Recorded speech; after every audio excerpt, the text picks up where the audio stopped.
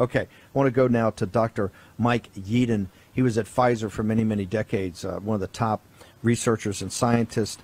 He's been, I guess, technically a whistleblower because he's come forward with what the truth is. So, Mike, we've given all the Fauci lies and misrepresentations, and now it's all coming out about what these guys knew about Wuhan and the financing of gain of function and all the lies he's been telling Congress and all the spin and everything like that. I've got to ask you, you dedicated a big part of your life to Pfizer. What I don't understand, because I've watched all your YouTubes and I've seen your interviews, is how, I take it you wouldn't have given your life's work to an organization that you felt at the time was either misleading people or trying to harm people or not doing something that was to the greater good. You're a scientist for that reason. Why is it today that you've kind of said, no, this whole thing's false, it's misinterpreted, they're giving you false information? Why the shift? And why the shift in an organization that you dedicate your life to, sir? Yeah, no, it's a great question. So, yeah, a PhD researcher. I had 32 years in the industry, left Pfizer 10 years ago as vice president, head of research for respiratory, and I've been an entrepreneur since. I don't recognize my former employer. I love working there, but I don't think what they're producing at the moment is the sort of thing that I would have heard of previously. But the reason I've spoken out, and I'm the only senior former pharmaceutical company person speaking out, is that everything that our governments are telling us about the virus, treatments, vaccines, and measures to take, they're all wrong. Now, normally we talk courteously when we disagree. Mistaken, we'll use words like that. And I'm afraid the people who are advising my government and yours are clever.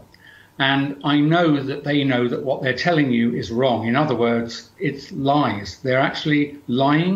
And I think the objective in lying is to frighten people and to frighten people to accept. Δεν είμαι εγώ ένα ασυνήθιστο άτομο που σκέφτομαι έτσι. Αυτό που είναι ασυνήθιστο είναι ότι βγαίνω και τα λέω υπαρχικά ο Dr. Yeadon.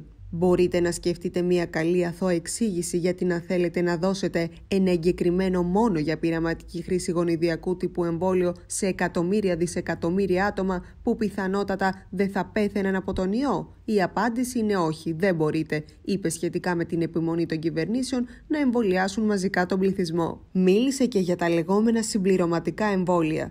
Η φαρμακευτική βιομηχανία παράγει ήδη τα λεγόμενα συμπληρωματικά ή πειραματικά εμβόλια. Τώρα, αν έχω δίκιο και οι λεγόμενες μεταλλάξεις δεν είναι αρκετά διαφορετικές για να δικαιολογήσουν ένα διαφορετικό εμβόλιο, τότε τι είναι αυτό που κατασκευάζουν? Δεν ξέρω την απάντηση σε αυτό το ερώτημα, αλλά είμαι τρομοκρατημένος. Ο Dr. Yeadon είναι πρώην αντιπρόεδρος της Pfizer και έχει 30 χρόνια εμπειρία στην ανάπτυξη εμβολίων για ιούς όπως ο COVID-19. Ο γιατρός ανησυχεί για τα εμβόλια, καθώς όπως λέει είναι νέα και πειραματικά, καθώς δεν έχουν υποβληθεί στις απαραίτητες κλινικές δομές, καθώς αυτές απαιτούν περίπου 2 με 3 χρόνια.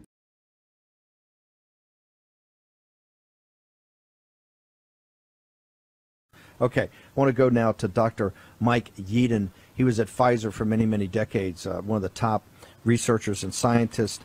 He's been, I guess, technically a whistleblower because he's come forward with what the truth is. So, Mike, we've given all the Fauci lies and misrepresentations, and now it's all coming out about what these guys knew about Wuhan and the financing of gain of function and all the lies he's been telling Congress and all the spin and everything like that. I've got to ask you, you dedicated a big part of your life to Pfizer. What I don't understand, because I've watched all your YouTubes and I've seen your interviews, is how, I take it you wouldn't have given your life's work to an organization that you felt at the time was either misleading people or trying to harm people or not doing something that was to the greater good. You're a scientist for that reason. Why is it today that you've kind of said, no, this whole thing's false, it's misinterpreted, they're giving you false information? Why the shift? And why the shift in an organization that you dedicate your life to, sir? Yeah, no, it's a great question. So, yeah, a PhD researcher. I had 32 years in the industry, left Pfizer 10 years ago as vice president, head of research for respiratory, and I've been an entrepreneur since. I don't recognize my former employer. I love working there, but I don't think what they're producing at the moment is the sort of thing that I would have heard of previously. But the reason I've spoken out, and I'm the only senior former pharmaceutical company person speaking out, is that everything that our governments are telling us about the virus, treatments, vaccines, and measures to take, they're all wrong. Now, normally we talk courteously when we disagree. Mistaken, we'll use words like that. And I'm afraid the people who are advising my government and yours are clever. And I know that they know that what they're telling you is wrong. In other words, it's lies. They're actually lying. And I think the objective in lying is to frighten people and to frighten people to accept these